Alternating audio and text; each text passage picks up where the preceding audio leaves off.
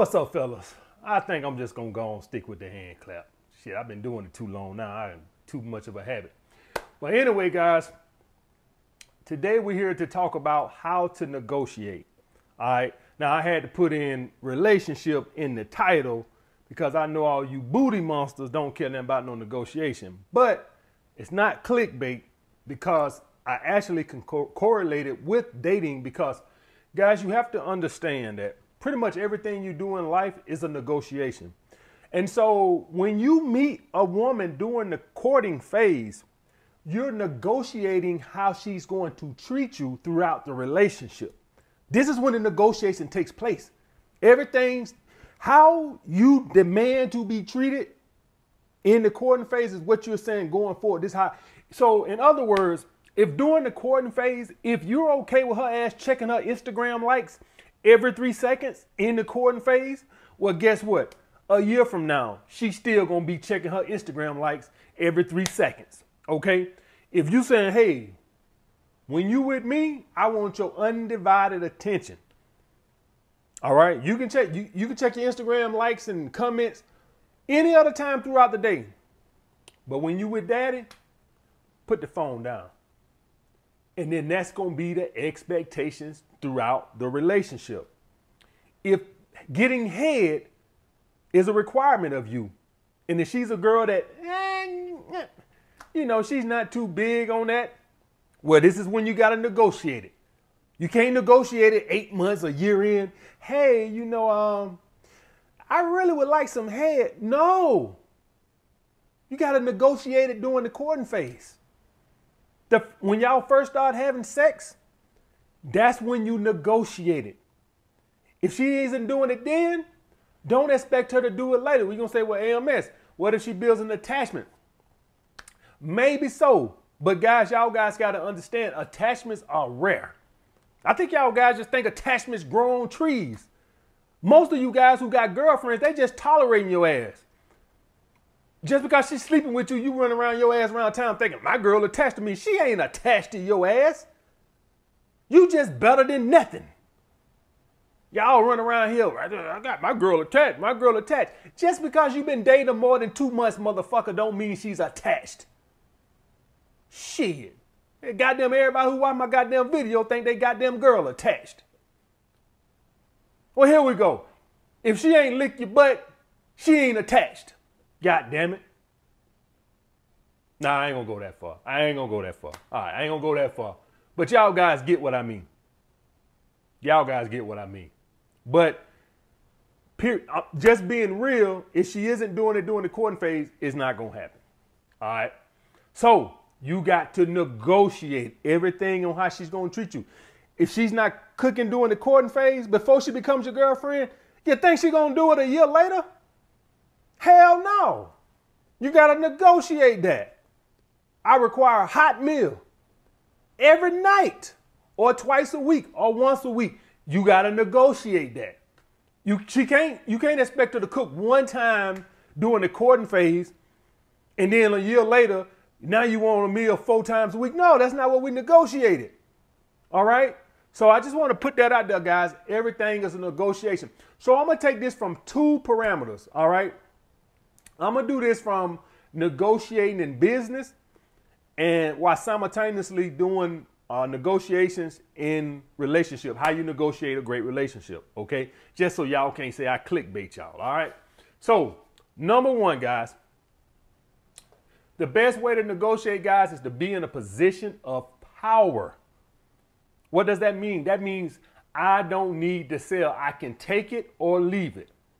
The worst thing you could do is be in a situation where you need this sale to go through. You can't walk away from the sale.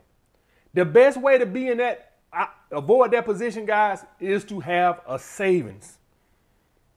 Something to back you up to where you're not desperate for the sale.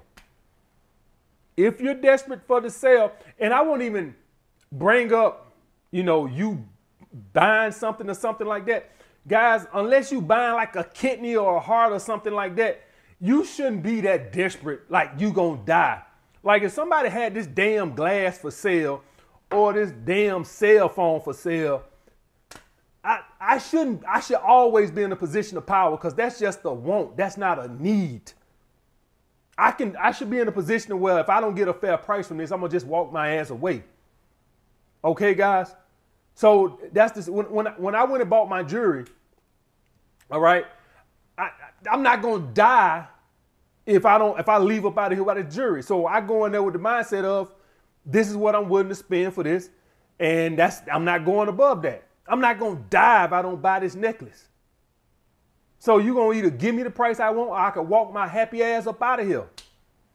Okay, guys. So as far as consumption, as far as negotiating, you should not be in a position to where you need to buy something because that's just consumption. Now, if you need a kidney or a heart on the other hand or something like that, maybe you be a little bit more desperate.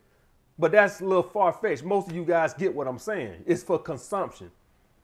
Now, if you're negotiating for a sale, you could be in a position where you need it. Maybe your bills need paid. What I'm telling you is, if you're going to do sales, you better off being in a position of power. What does this mean? This is what I recommend, guys. If you're somebody who's going to do sales, I recommend that you get your life in order first because it's erratic. So if you're somebody who's going to sell cars or sell jewelry or something like that, and you got $200 in your bank account, I don't know how that works. I don't know how that works. You're going to be walking around sucking cock for sales because you're too desperate. So you need to be in a position to where you're in a position of power to where you're not desperate. Okay, and I'm going to get back on that a little bit later as far as that position of power. As far as this correlating to relationships, you be in a position of power by having options, hobbies, purpose. It's where you're not desperate for a girlfriend. The best place a man could be in is being the best version of himself as far as fitness, dressing, his financial situation, his hobbies, his social life. That way, when you come across a girl, hey, listen, these are my deal breakers if you're going to deal with me. And if you don't, agree to this, then we can't talk because you're in a position of power. Okay? So if she go to disrespecting you or she acting all masculine and stuff, you being in a position of power, you don't have to tolerate that. On the other hand, if you ain't had no ass in 6 years, walking around with your goddamn stomach hanging lower than your dick, and for some of your dick, it ain't got to hang that low, but we ain't going to talk about that right now. If you're in a position like that and you ain't had a job in 6 months, motherfucker, maybe you ain't in a position to walk away. You see what I'm saying? That's why it's imperative that you guys are the best version of yourself. But just being the best version of yourself, if you walk around with a six-pack and you dress nice, but you ain't got no social life, you ain't got no hobbies, you ain't got no purpose, you still gonna feel lonely, you still be desperate. How many of you guys know guys that you know that are fit, look good, dress good, but yet they run around here chasing behind some girl? How many of you, we all know a guy that he should be good with women, but for some reason he's always desperate. Why is he desperate? His life is incomplete. If you're a man that don't have hobbies, purpose, or a social life, or options, you're going to struggle to negotiate a good deal from a woman. Point blank, period. Because you're going to be just happy to have a woman. So case in point, I'm a guy who's going through a 2-year drought. I meet a girl and she don't want to cook. She don't want to give me head. Hey, it's better than what I've been getting. You see how you can't negotiate? But let's say you're a guy with options. Oh, you don't get head?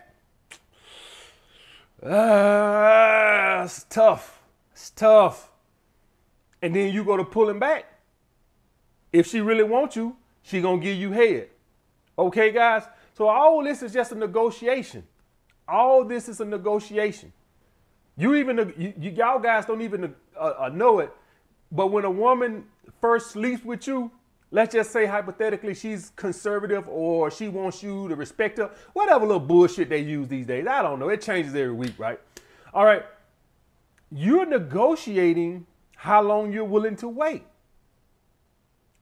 If you go 2 months, that's what you negotiated. Me, I'm negotiating 3 days, 4 tops. If you ain't came out them drawers, I'm going to holler at you. Sayonara. I'm negotiating that. And I've had women hit me back because they knew why I got ghosted. I'm not saying all. Some women gonna tell you, take your ass on. You can't wait, take your ass on. But some will call you back if they know that, hey, you done pull back because they ain't moved fast enough. That is my deal breaker. I can afford to walk away. I'm not waiting on your ass 3 months to get some goddamn ass. You done lost your goddamn mind. The hell you think this is? So I'm negotiating that. Drop them draws, honey. Next, guys, as far as negotiation, set your price as firm. No negotiation. When you are somebody who's in a position of power, you can say firm. It's nothing to talk about. You know, my uncle, God rest his soul, he used to have this Corvette on the side of the house, this old ass Corvette, right? And he could crank it up, but it needed a little work, right? He could crank it up, but it needed a little work. And periodically, I would say once or twice a month, at least once a month, somebody who passed the house and saw that damn Corvette on the side of the house would stop and want to know, wanted to talk to my uncle about it, right? Sometimes he was there, sometimes he wasn't. But when he was there, they come in and they offer their price. And if the price, I kid you guys not, if the price wasn't to what my uncle felt like it was, he literally checked out the conversation. Like the guy would still be talking, my uncle be there with a fly swatter, hitting his damn leg with a fly swatter. He done checked out, and I seen guys had come through that with like $7,000, $8,000. I think my uncle wanted 10 grand. I can't quite remember. It's a long time ago. I was like 13 at the time. I think that's what he wanted for it. But whatever it was, soon as them guys didn't give him what his price was and they tried to negotiate, my uncle checked out the conversation. Checked out. He go back. If he was eating food, he'll just stop talking and he go eating his food. If he was sitting on the couch, he had a little fly swatter because he loved that little fly swatter. It goddamn wasn't even no flies, but I don't know. I just think it was a bad habit. He just hitting his leg with the damn fly swatter. Yeah, he done talking. Yeah, he ain't got nothing else to talk about. He done talking. His price was firm. Because, first of all, he had something that was in demand. People were stopping by all the time. All the time for his product. You selling some bullshit, it's hard to be goddamn drive a hard bargain if you selling some bullshit. But when you got a rare old model Corvette that a lot of guys are stopping by every goddamn month. Well, I ain't gonna say a lot of guys stopping by every month, but a couple of guys stopping by every month to want to know if you wanted to sell it. You can drive it hard, you can be firm. Okay, guys? And so that's what I mean by that, firm. So you guys get a girlfriend as far as correlating this to relationship. Maybe she don't want to suck your dick. Maybe she want to suck your balls. No. Firm. You got to suck this dick. No, we're not negotiating. Well, can I suck your left ball? That's not good enough. My price is firm.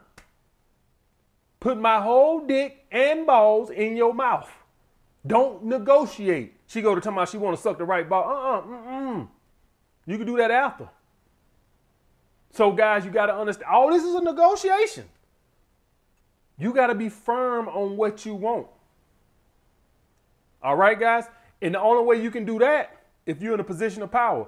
When I worked for the Equinox, people used to come up there all the time trying to talk their price down. They used to laugh. You lost your fucking mind. We the Equinox. We have to raise the price every 3 months just to run some of you motherfuckers out of here. You think we're going to give you a deal? Deal with these nuts. That's what the member advisors used to tell them. No goddamn deal. Go carry your ass to Zales or Tiffany's and go in there and see if they're going to give you a deal for one of them goddamn diamonds. Go in there and tell them, hey, let them show you a $20,000 diamond and tell them you're going to give them 14. See what they tell your ass. But get your ass up out of here. Shit, no damn negotiation. All right, guys. So set your prices firm if you're in a position of power to do that. And lastly, guys, be willing to walk away. Just had a patron supporter on my page that said he gave the girl his deal breakers and basically she scoffed at it and he talking about what you do. What the hell you mean what you do? What you just a faker?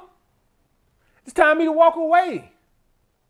You guys are just bluffing. We ain't playing poker. This ain't poker. Well, I'm bluffing. You don't bluff. I mean what I say. So if somebody don't do what you walk away. When the guys used to come there to buy the Corvette for my uncle, and they give a price, when they get ready to walk out, he don't say, well, wait a minute. How much is that again? He ain't do that.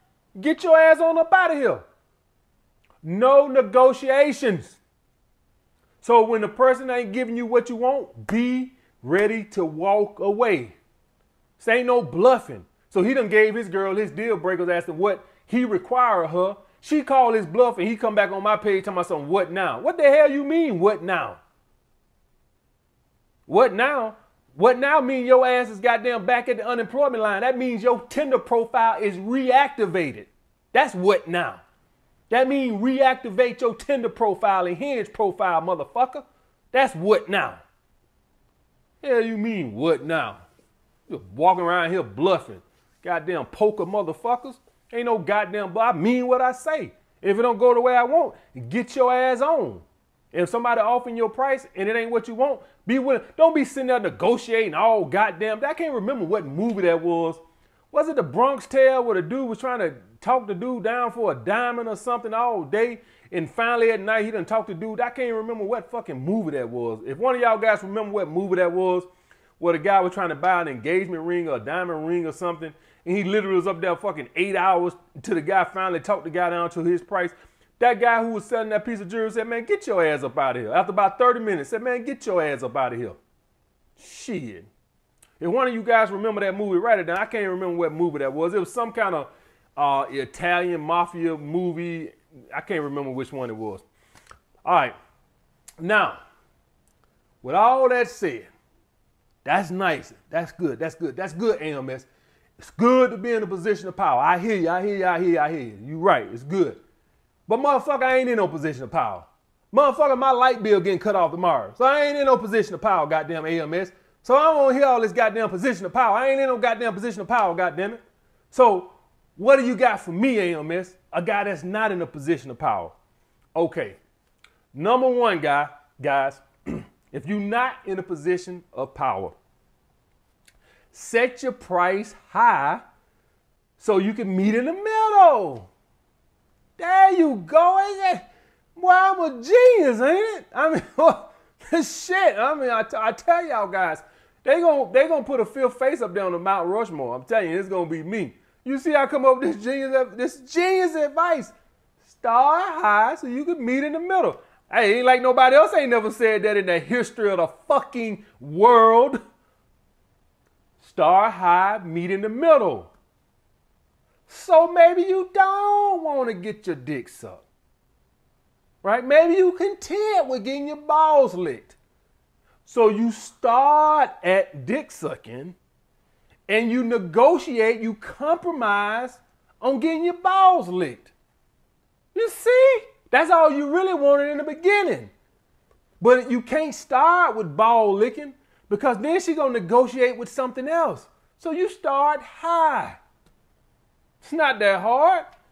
If you want $5,000 for a car you're selling, start off with $8,000 and meet at $5,000 because people just like to have the feeling that they talk you down. I talk them down. Boy, I got him good. Boy, I talk him about. That's all you wanted to begin with. He don't think he done did something. He didn't do the goddamn thing. That's $5,000, all I wanted. You motherfuckers take y'all ass to the jewelry store and Carlisle all the time, talking people down, thinking you done did something. You ain't did it. You went in there and gave the motherfucker what he want. He just upped the price so you can goddamn compromise and make you feel good about yourself. So you ain't did a goddamn thing. Simple, guys. Start high, meet at the middle. Number two, guys, set a number in your head that you can live with. Now, this is different from the first one because let's say I got this glass, right? Let's say I want, and honestly, let's say the glass goes for $100, right? Like I can fetch $100, but I'll take 60. I can live with 60. It's fine. All right. I should get 100, but I can live with 60. 60 is fine. So you go into negotiation. you can start at 100. And if you can, anything over 60 is a win for you because you was already had in your head that 60 is good. And you guys say, well, why wouldn't I start higher and meet at the middle? Well, it just depends on how desperate for you is for a sale. And what I mean by that, guys, is when you have a price that's so outrageously high, you run the risk of not even having any potential buyers. All right. So let's say instead of 100, I said I'm going to charge 150 for this glass. Well, maybe now I don't even get any phone calls because the price is so high that now nobody even wants to negotiate. So when you play that high game, right, when you run that high game, you run the risk of not getting anybody to negotiate because the price is so high. Opposed to setting a fair price, people are still going to try to talk you down, but you're going to have more people trying to negotiate and contact you about set price, right? So in other words, if I saw a Corvette on CarMax that was going for, I don't know what Corvettes go for, let's say 50,000, right? And let's say 50,000 was the going rate. But let's just say the guy said, well, you know what, somebody probably gonna try to talk me down. So the best if I upraise it to 60,000 and meet them at 50,000. Well, you know what happens if they, post it at 60,000? Maybe now I don't even fucking call them because I'm like, this motherfucker crazy. So if they put it at 50,000, which is what they want, but they have in their head that, you know what, if anything, if I get over 42,000, I'll be happy. You see what I'm saying? So that's the thing with, if you set the price too high, you run the risk of not getting anybody to contact you. And for all y'all guys wondering when that happened, whenever y'all see these houses with the prices, like if y'all was to buy a house and you go on there and you see the price slashed, that's what happened. More than likely, that's what happened. They tried to upcharge the goddamn house because if it was for a good deal, it would have been gone, right? Unless the economy tanking it, right, or something. But if it's for a good deal and you charging a fair price, you don't have to go back a month later and be like, all right, take 10,000 off of it. See, what happened is that motherfucker ain't sell for that upcharge they tried to do, and now they ass back on the app trying to cut 20,000 off of it. No, motherfucker. You thought you were going to be slick trying to charge that extra $20,000 so you can compromise, and then nobody ain't call your ass, and now you're trying to cut the price. You think you slick. So that's when y'all see people cut the price. Yeah, ain't nobody call your ass, didn't it? Yeah. Yeah, now you want to cut the price. That's what happens. So doing that high price, it's got a good thing. The pros of it is you can negotiate with somebody to a price that you want, but the cons is you might not get no calls. So that's another strategy, guys. Just have a number in your head set to where you would take. It's not what you want. I might really want 100, but I can live with 60. Okay, that's what I'm saying. Next, guys, do your research so that you can show the person what the product you're having goes for. So, like when I bought my G-Wagon, that guy went right on some car apps and showed me that, hey, this is below the market value. And that made me feel good because let's just be real. The worst feeling in the world is the feeling that you're getting beat. Nobody wants to get beat. You know, if I pay if I don't get a deal, that's fine. I don't want to get, beat. I don't want to go home and feel like I got beat. All right. So by him going on there and showing me, hey, look, this is what they selling for. Boom, boom, boom. And this is slightly below market value. And he went on all the little apps and things and showed me that. And that made me feel a little bit better about it because I feel like, okay, well, even if I'm not getting a deal like I feel like I should, at least I'm not getting beat. So do your research to show people. Like recently I'm looking around here for a condo. And one of the condos the lady showed me, she showed me the price of the condo that I was looking at. And then she showed me what the other condos in the building sold for, within the last year or so, right? Just so she can show you that, listen, you're not losing here. Nobody's trying to beat you. You getting a fair deal, okay? So if you're going to negotiate with somebody, make sure you have that research to show people that they're getting a deal, that you're not beating them out their money. Another thing, guys, create urgency, all right?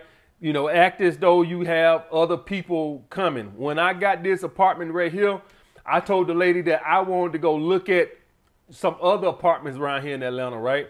And she was like, okay, she said, but this is the last apartment of this kind in this building. I don't know if the bitch was lying. She could have been lying, but I did like the apartment. I went to the elevator, went downstairs, got in my car, called the lady back and said, you know what, I'll take it.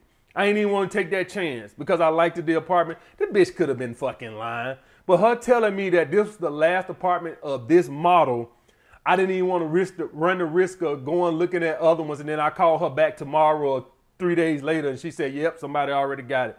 She created urgency.